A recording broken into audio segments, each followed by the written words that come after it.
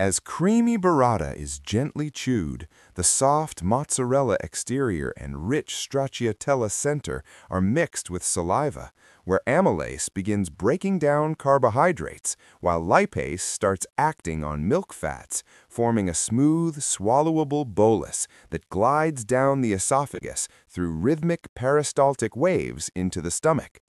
There, gastric acids and enzymes separate proteins like casein and whey, emulsify fats, and transform the cheese into chyme before it enters the small intestine, where bile further breaks down lipids and intestinal enzymes complete digestion.